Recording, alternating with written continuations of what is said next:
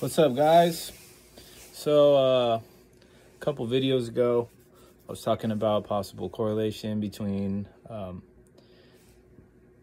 gangstalking and trauma-based mind control. And the reason I'm not saying that's true or not, the reason that I bring that up is just because I've had some experiences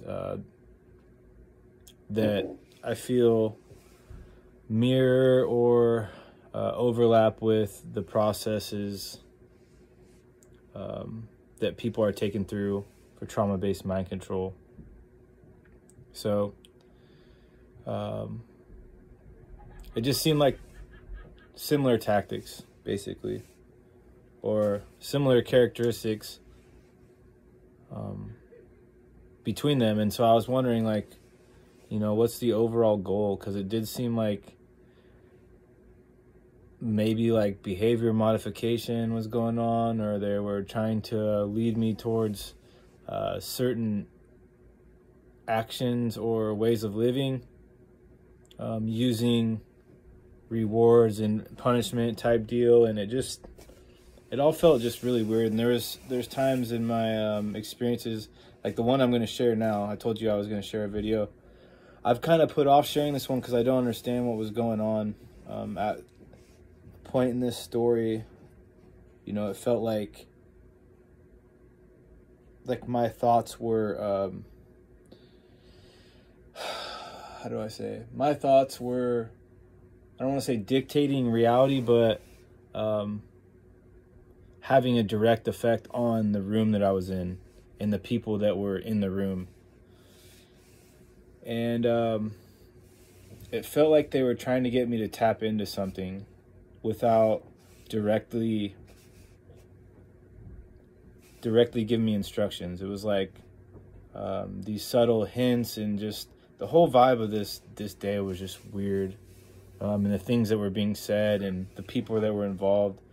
And in trauma-based mind control, there's things that they do to basically make the person dissociate and then create alternate personalities inside this person, and then they can program the alternate personalities to do certain things. And when I was in this room, it felt like all these people in the room were different parts of my personality.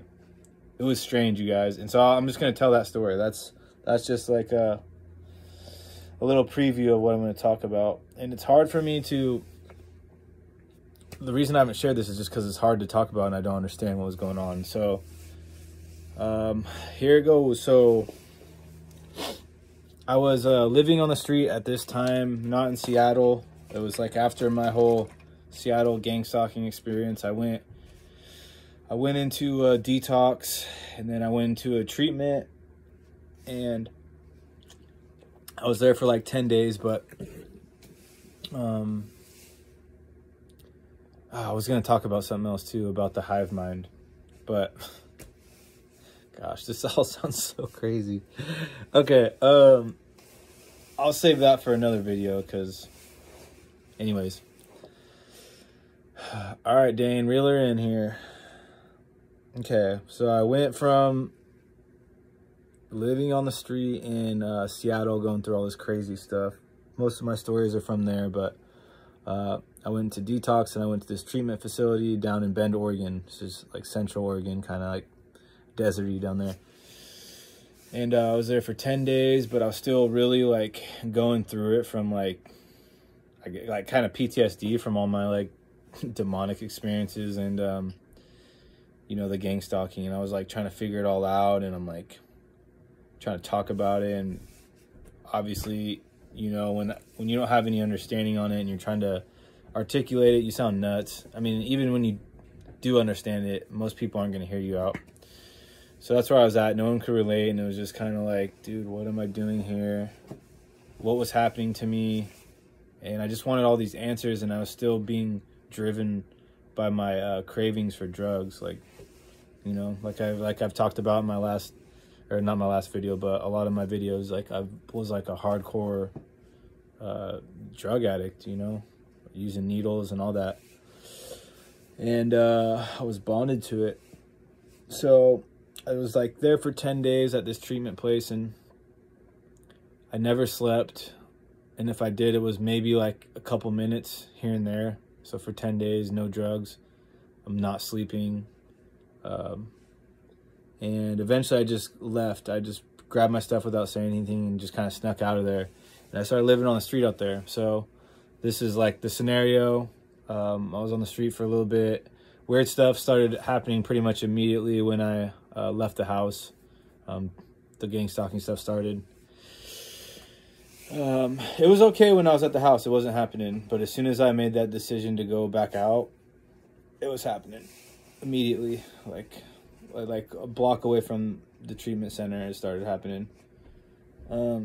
So I'm out on the street, and basically I run into this dude who had an apartment. Him and his girlfriend, they were super cool to me. Let me stay there, shower when I needed it, eat some food, and they became like friends to me. The girl was really sweet gal. She serves the Lord today. She does prison ministry. They were kind of in their own mess at the time. They were drinking and stuff, but I didn't use drugs around them. She didn't know I used, but her boyfriend knew I was messing around, and he used to do drugs too. So there was a couple of times where he like wanted to get high, and so this is one of those times. And I shouldn't have been, you know, getting him high, because dude was doing okay. I mean, he was drinking, but he wasn't all strung out.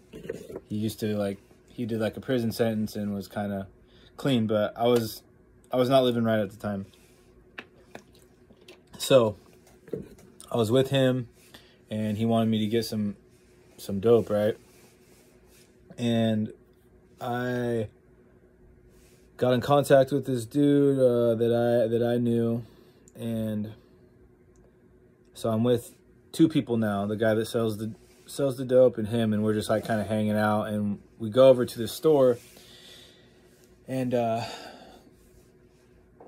excuse me, my neck. We go over to the store, and we're walking through the parking lot, and we pass this car. There's only one car in the parking lot, and I looked inside it. Didn't seem like no one was in there.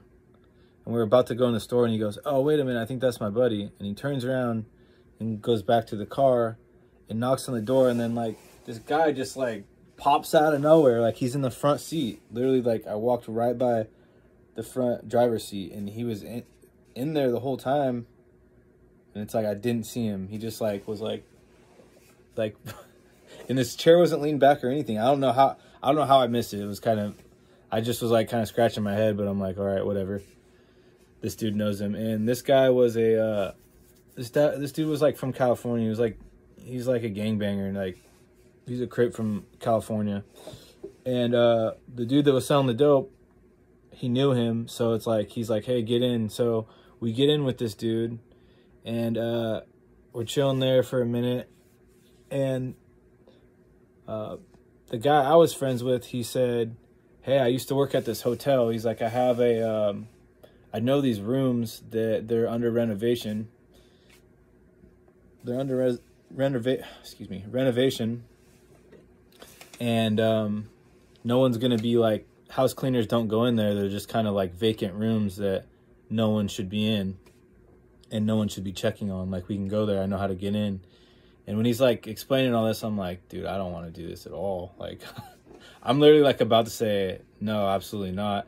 And before I could say no, like the other two guys I was with, like, they're like excited, like, "Oh yeah, let's go to the hotel." And I'm just like, dude. So I'm like, I could get out. I could have got out right there, you know, but I'm like, all right, whatever. Let's go. So I have a bad feeling about this already. So we're driving with this dude. This Crip's driving, and this dude's just nuts, bro. This guy is flying through these neighborhoods, blowing through stop signs, going like 70 down this side road. Like, it was crazy. The whole ride, I'm freaked out. I'm just like, dude, this guy's about to kill us. And yeah, so we get to the hotel, and it's not super weird at this point. Like, the guy that sold the dope, he was actually pretty cool for someone who sold meth, you know. He was like a normal, like pretty nice, like, you know, he had a sense of humor. He was actually like, he was an all right guy, you know. I didn't ever have a super weird feeling about this guy or anything. He was likable, and I got along with dude. And then the guy that I was with, you know, he was a little squirrely. I didn't really fully trust him, but and then you have the Crip dude that I don't know, that's obviously wild, from what I'm gathering at this point, you know, the way he was driving. So anyways, we pull up to this hotel, and we kind of like sneak into this place, and so we're in there for a little bit, and like we kept getting high. And this whole night, I forgot to tell this part. They were like, it's like they were planting seeds about the power of the mind. And I won't go into how they did that, but it was something that kept coming up, was like, he kept saying, you know, just believe it's going to happen. Just believe it's going to happen. And I was trying to get some heroin, right? And I hadn't been able to get heroin the whole time I was out there. And so I was just like, that's kind of why I was staying with them, because like dude was saying he could get me some heroin. And I was like, okay. But I for some reason, I just didn't think it was going to happen, because I had a lot of people tell me they were going to get me some at this point, and it was like I couldn't find any in this town, which was weird. Like I had so many people that were like, yeah, I can get it, and every time it would fall through. So, not to make it about drugs, but this is just where I'm at. I'm just telling the story. And I'm going to get to a point here. I just don't, when I go too fast, I'm going to skip over stuff and have to backtrack like I just did. So they were planting these seeds of like the power of the mind, and that was like leading up to what was going to happen. So I'm with them for a little bit. We got high, and then the dude that I originally showed up with, not the gang member and not the dude that was the dope dealer, but the guy I showed up with, was like, and he was the one that got us into the hotel. He's the one that knew the ins and outs of like what was going on with it. He was like, hey, he's like, I'll be back. And he left. He ended up not coming back at all. So now we're in this hotel. I don't know the backstory on this hotel at all. So it starts feeling a little weird, right? So I'm with these two dudes, and we were there for a little bit. I don't know how much time, maybe like half hour, and then the dude that sold the meth was like, hey, I'm gonna go pick that up for you. He's like, I'll be back. So pretty soon I'm the only one in this hotel, right? And okay, so they leave, and then maybe like an hour goes past, hour and a half. All of a sudden, the door opens up, and it's those two. It's the gang member, and it's the dope dealer. They show up with 3 other people. So now it's me. I know the one dude, and then there's 4 like people I don't even know coming into the hotel, being loud, being kind of wild, and I'm just like, oh man. So it was like, it was those 2 that I had met earlier, and then there was like this big Islander that came with them, and then there was 2 white boys that were just like kind of sketchy, and those were the ones that were like heroin addicts, right? And so this is where things start getting like a little bit darker. So at one point we're getting high. I'm like in the corner of this room, and then all 4 of them are faced towards me for some reason. It just like ended up that way, right? So they're all faced towards me, like blocking. I'm in like the corner farthest from the door, and they're in front of me. And then this gang member, he starts telling me about how him and 3 of his friends beat the shit out of some dude, right? And so he's telling me this as they're all facing me, and he's like narrating the story. This Crip was like, he's like, yeah, he's like, so we had this one dude, right? And he's like, I started just taking off on him, and he's like throwing punches and stuff, and he's like, I elbowed him in the face, and they're doing this like right in front of me, and then the Islander dude is behind him like shadow boxing, and then like he's telling the story about how him and his friends jumped this dude right as they're all faced towards me, and I'm like, oh man, I'm about to get jumped, you know. And like, how did I get myself in this situation? I don't even really know these people, and I'm in this vacant hotel, and they're being loud, and I'm like sketched out. I'm like, cops are definitely coming, and now I'm gonna get beat up. I'm just like, dude, what am I doing, right? So that goes on, and eventually, like, everyone kind of sits down, and I was like, that was weird, but it already kind of put me on edge. And some other weird stuff started happening. So the crib, I'm sitting on the bed.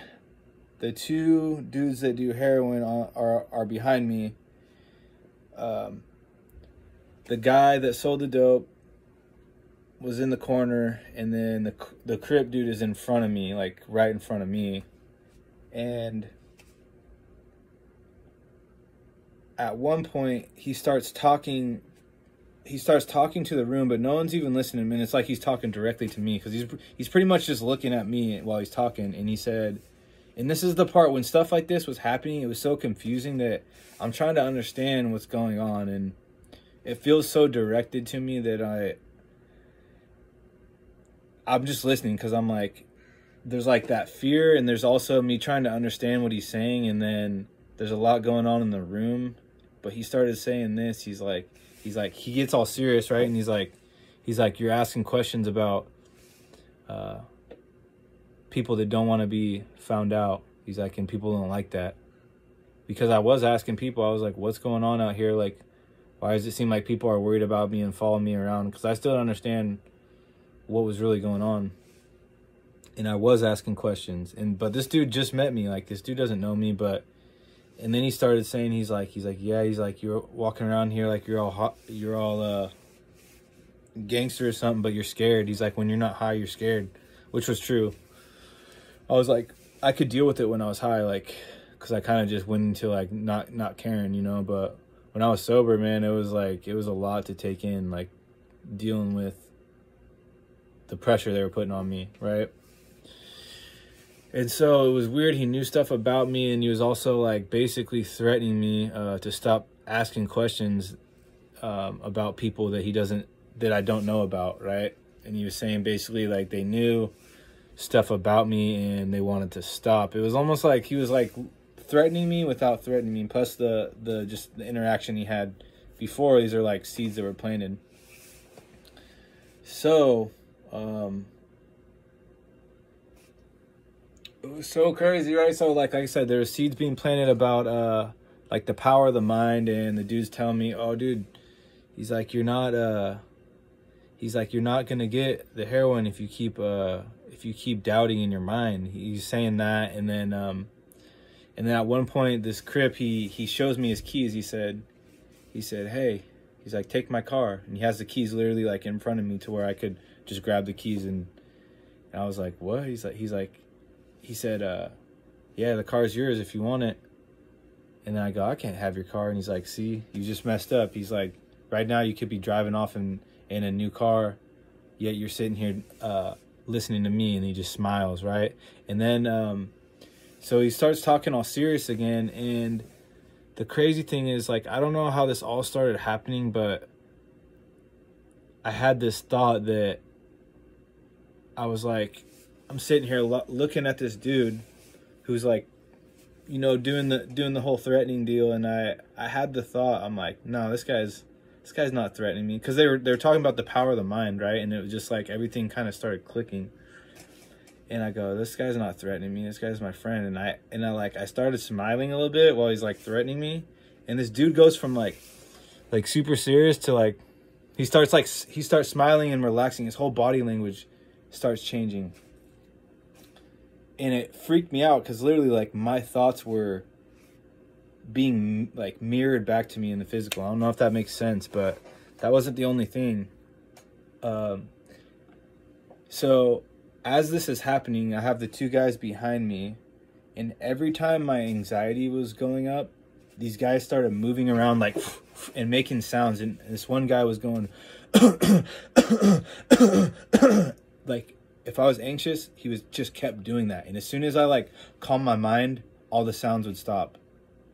And this dude would go from like a serious face to like calm. And it was like my emotions, my thoughts were like governing the temperature of this room. If I was being still in my mind and being just not afraid at all, it was tempering the room immediately, like in real time. And as soon as like I started thinking and my brain started racing, this guy would start coughing and the room would start getting squirrely and this guy would get all serious. It was nuts, dude. And so I'm sitting there and I'm trying to it's like I'm battling in my head, like, because if I just let my thoughts go, this whole room is getting chaotic. So I literally closed my eyes and I envisioned just being at peace, right? And this is what I'm saying. I don't know what they were trying to get me to do, because at one point I'm like envisioning just like a windy day, you know, and I'm literally feeling like my hair flapping and my clothes moving in the wind as I'm envisioning this. It's like I was having like physical responses to all this. And it was nuts, dude, because I started goodness, I lost my train of thought. Gosh, I totally just blanked. I can't stop now. Give me a second, guys, sorry. So I'm just putting myself back in this room, and it was really confusing what I was experiencing. So I'm experiencing like this wind going across my face, and I'm having like a physical response. Oh yeah. And so I hear one of them behind me and they go, oh yeah, he's getting it. And then the other one's like, he's about to break through. And like literally it felt like it was coming to like a apex, you know, like something was gonna happen. And it was like, because I was like, I calmed this room completely down, and everyone like there was no like anger in this room. It was just so weird, you guys. And so I was focusing, and then what I was wanting was I wanted heroin, you know. And it's like, I don't know, they were using my like lust for this drug as like a bait for me to stay in there. That's what was keeping me there. That's what was always keeping me around these people who were doing this type of stuff to me, because I really had nothing else. I didn't want to be their friends, you know. They didn't care about me, and I was there for the drugs. So that was like, it was like the trap was always set for me, and then they could work around me because I was there for, they knew what I wanted, basically. So I'm sitting there, and then like I hear a dude, he's about to break through, and it felt like something was gonna happen. Like it felt like I was tapping into something like weird in my mind, like where I had like power to control this room. And I'm sitting there, and I have my hand open, and I'm envisioning a bag of heroin coming into my hand. And like I said, they had been setting me up for this the whole night, like the power of your thoughts. Oh, it's not happening because you don't believe it. And then this room is like changing with my thoughts. And the dude tells me, hey, if you would have believed you could have my car, you'd be you'd be off driving off. Now you're now you're stuck here with me, basically. And it's like they were conditioning me for this. And so and I know this all sounds nuts, right? But this is literally what was happening. And so I'm envisioning a bag of heroin, like, and then I'm envisioning in my mind's eye my hand, which I have open sitting on my leg like this.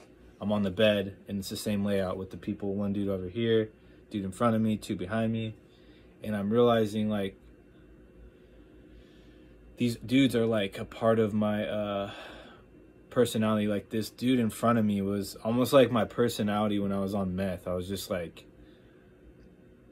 you know, like I had that mentality of that's being portrayed to me, this gang member, like, and that's like, it was like a part of, I felt like it was like a part of my personality. And then the dude in the corner that was selling the dope, this dude was like a nice guy. He was jokey. Like, I seen like part of him in me, you know? And then the two people behind me, the heroin addicts, were like sketchy and like, you know, like they weren't like personable. They were just like, all they cared about was the drugs. That was part of my personality too. And all these were like negative parts of my personality, right? It wasn't all truth, but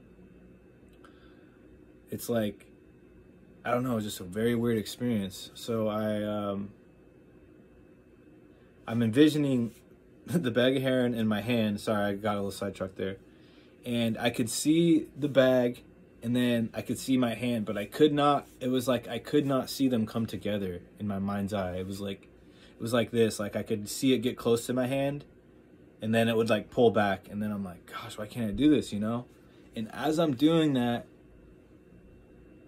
dude, like something hits my hand, and I'm like, no way. And I look, and it's a cigarette. Dude put a cigarette in my hand, but still, it was weird timing. I didn't ask for it, nothing. I'm just sitting there envisioning something coming to my hand, and a cigarette came in. So, yeah. I forgot to say, that Hawaiian, or the Islander, the Hawaiian dude, he ended up leaving before this happened. That's why I said there was 4 people in the room. But yeah, man, this is kind of a long video. So, the night goes on. Eventually, like, I did pick up some heroin. That was a weird experience. Stuff happened, but the next day, so like we basically, it ends up with me, the dope dealer, and then the gang member, right? And I got this heroin, and then things get like sketchy again, because the dude, this Crip, kept talking about how we were gonna go out in the middle of nowhere, and he's like really just hitting home on this point. Yeah, there's no one within miles out here. It's gonna be awesome, you know. We're gonna do this, we're gonna do that, we're gonna go out there, yeah, but no one's out there. And yeah, it's just like, it's cool because there's no one around. And like, and it just felt really threatening, right? Like, I'm just like, dude, they're setting up to kill me. And you know, call it paranoia or whatever, but I mean, it was, like I said, I've just been experiencing so much constant stuff like this, where it was just like, always felt like they were setting up to do something, and then something happened and I got out. And I don't know how much of that is reality, like, as far as, I don't know if they were ever gonna do it, or it was all just scare tactics, or you know, or God really had his hand on me and they were trying to actively or hurt me or kill me. Because this wasn't the only time something like this happened, but it never happened.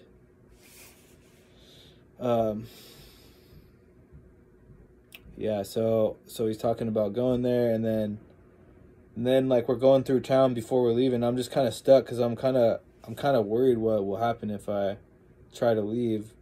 And the dude that sold dope all of a sudden was like, hey, he's like, I'm gonna go. He's like, I'm getting out. And he like looks at him and like looks back at me, and then the dude gets out, and then it was like, I'm just like, yeah, I'm getting out too. This is my stop. And the dude just like looks at me, and he's like, all right. So I got out, and I didn't end up seeing that guy again, the Crip. But yeah, it was an experience. I feel like I'm missing some stuff, but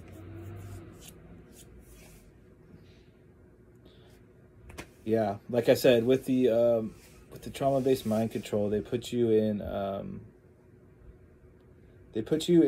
a traumatic experiences, and sometimes they do this through like making you witness